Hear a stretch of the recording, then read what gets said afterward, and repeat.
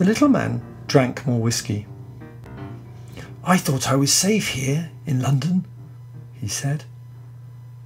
"Then I saw two men standing in the street outside this block. I recognised one of them." "What did you do?" I asked.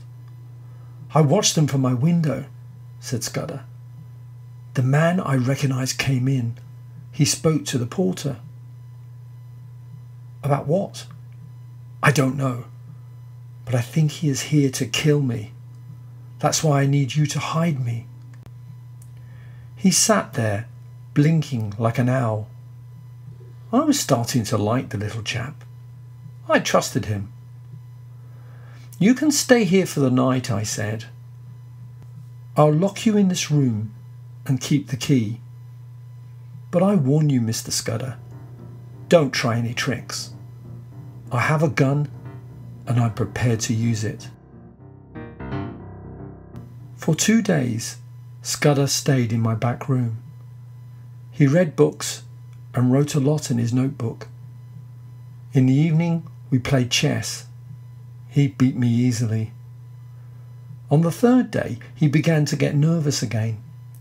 In his notebook, he wrote a list of all the days until June the 15th. He ticked off each day with a red pencil, making notes beside each one. That evening, I went out to dinner with a business contact. I came back about 10:30 for our chess game. I had a cigar in my mouth as I pushed open the back room door. The light was off. Had Scudder already gone to bed? I flicked the switch, but there was nobody there. Then I saw something in the far corner, which made me drop my cigar. My guest was lying on his back.